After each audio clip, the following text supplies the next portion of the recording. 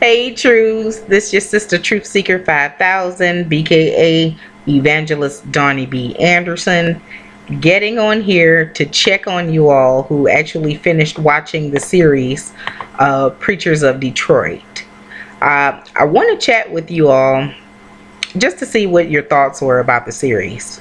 So this won't be a regular review, just a chat.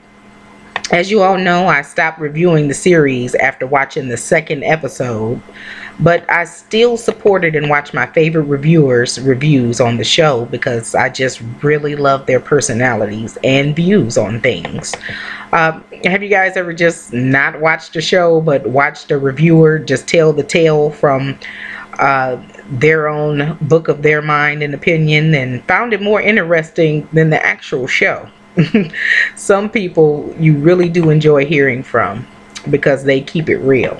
So I have a few of those reviewers that I love to watch. So I am abreast to what's been going on. Some Truths actually asked me to speak on the finale, so I'm here to do that. I saw the finale episode and it looked like the whole series was fashioned to be about Corletta Vaughn's geriatric hospital drama, like The Guiding Light or something show.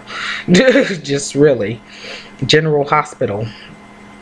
In the book of my mind, they didn't give much from Dorinda Clark Cole. Bishop Ellis and Clarence Langston gave y'all church pimp realness. No real substance came from any of them. Actually, I saw David Bullock.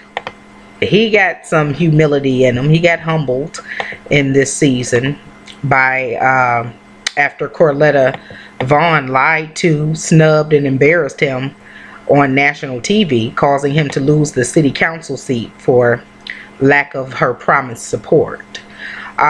He learned that in order to get that seat, he has to play their game. Okay, they are all a part of an ungodly clique.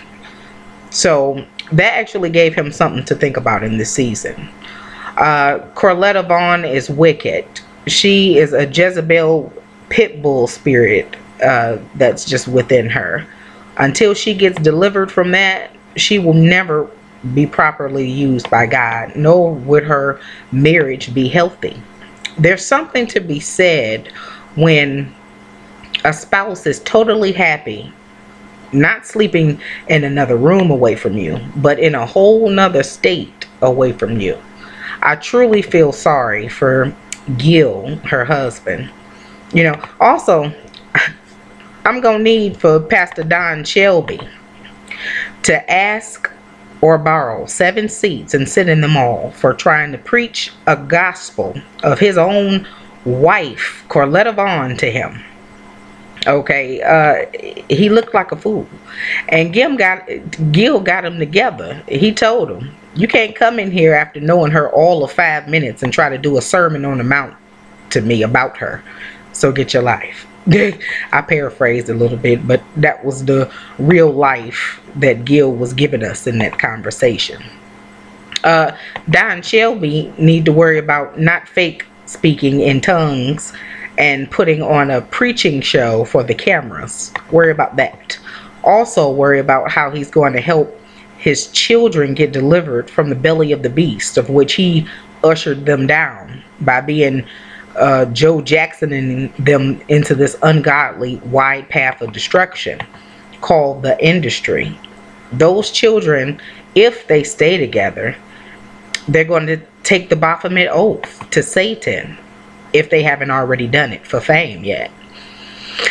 You're going to see a change in their whole look and in their music style. That's going to change into the secular realm of taste. Like Erica Campbell, they're going to be making trap gospel music to appeal to the flesh of the ungodly. And that's the actual perfect name for that kind of music, because that's just what it is. It's a trap. Many people are going to backslide and fall away from God and Christ Jesus because of it. But such is the plan of the enemy. And I'm just letting you know I'm not here for none of it. But that's it. Basically, I feel like I'm forgetting someone. Oh yeah. Pastor Timothy White Chocolate with Almonds Alden.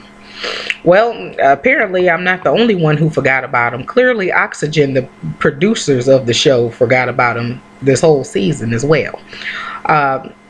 We actually saw more of him in the episodes of Preachers of LA with the little cameo that he did there than we did in the whole series of what was supposed to be his own show.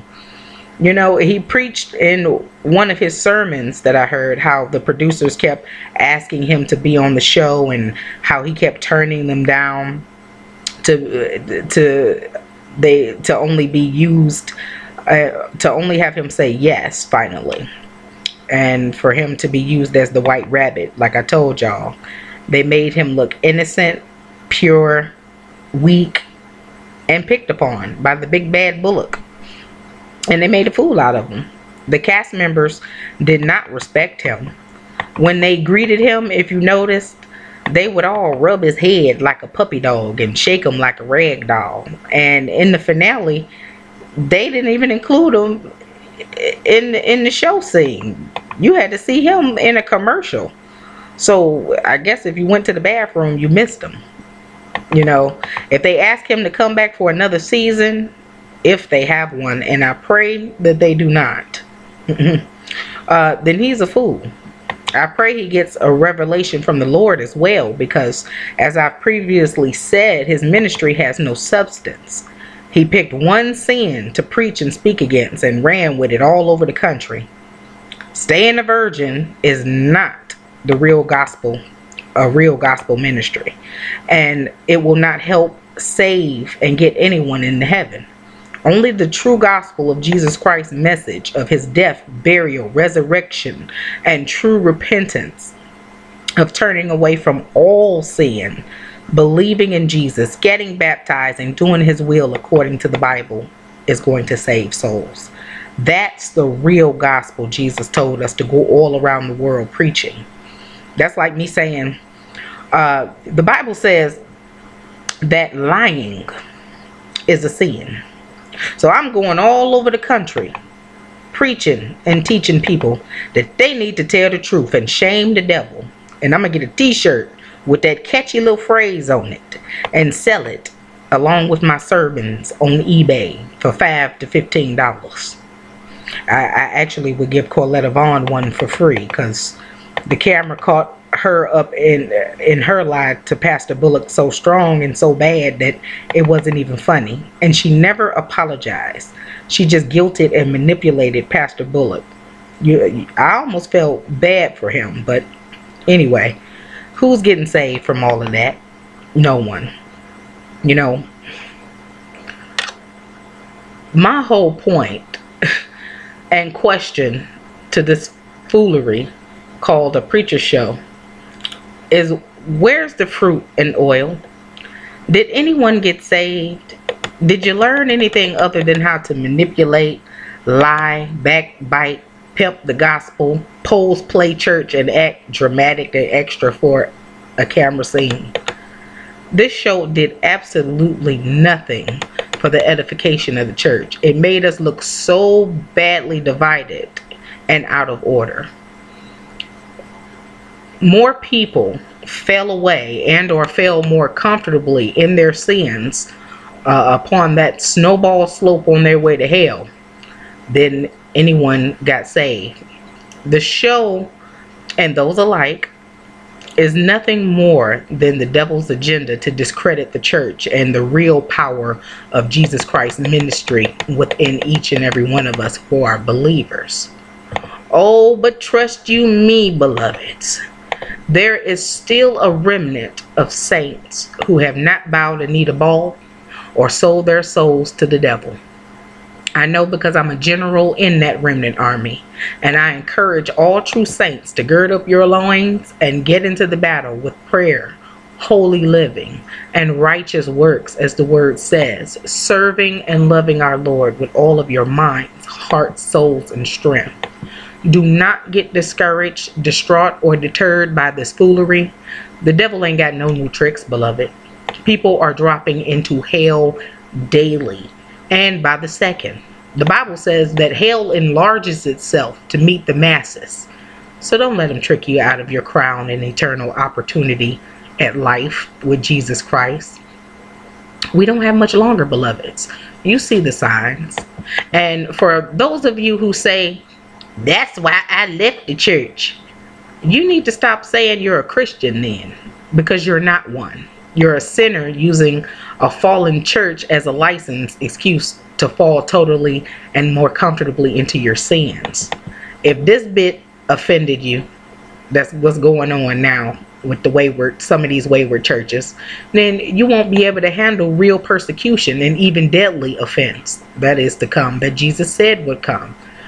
The truth is, you left God a long time ago when you decided to live how you wanted to live comfortably along with the ungodly masses, because they accept anything.